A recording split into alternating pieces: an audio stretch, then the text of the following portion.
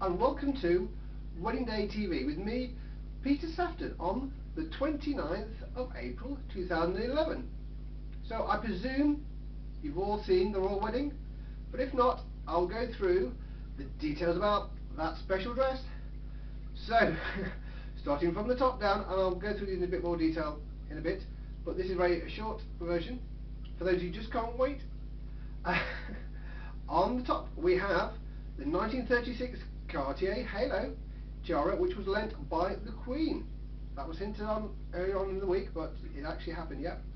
Also, the veil was made of layers of soft ivory silk tulle with a trim of hand embroidered flowers.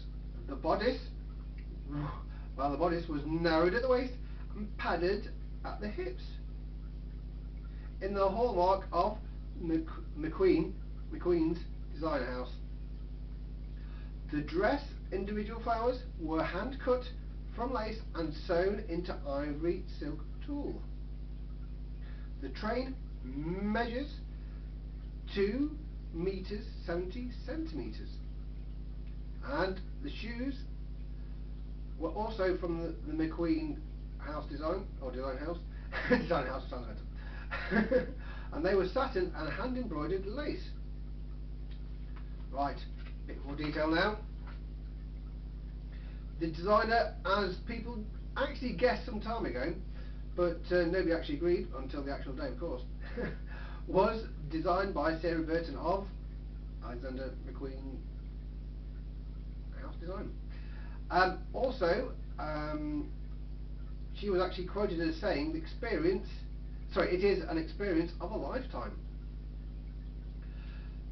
Lace on the bride's dress were designed in a rose, a thistle, a daffodil and a shamrock, and they were handmade by the Royal School of Needlework at Hampton Court Palace.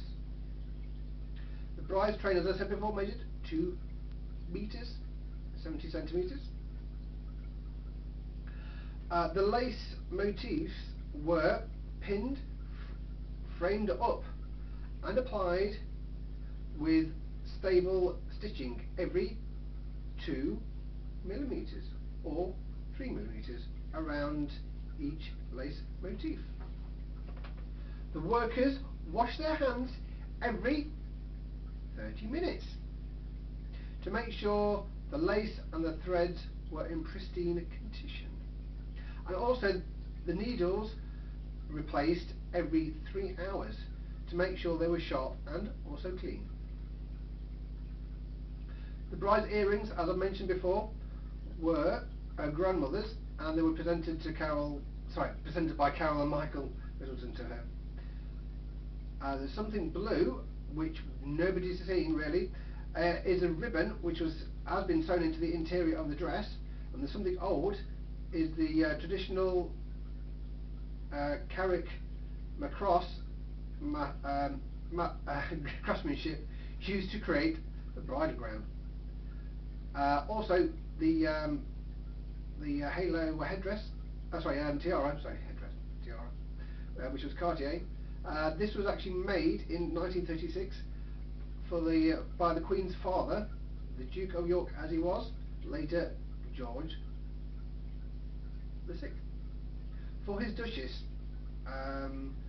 which was the Queen's mother, and then later presented to the Queen on her 18th birthday.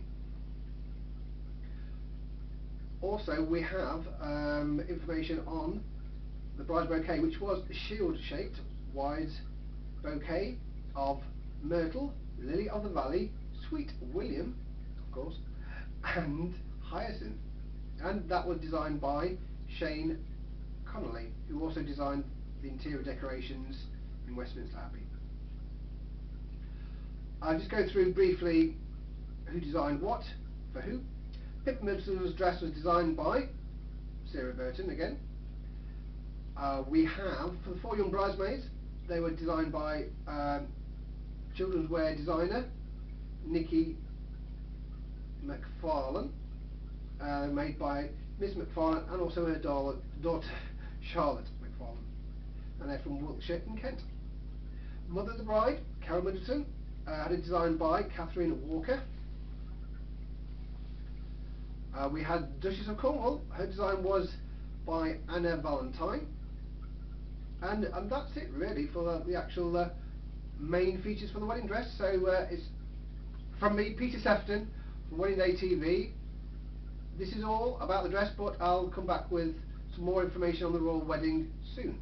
So it is all from me, Peter Sefton, on this day, the 29th of April 2011. Goodbye.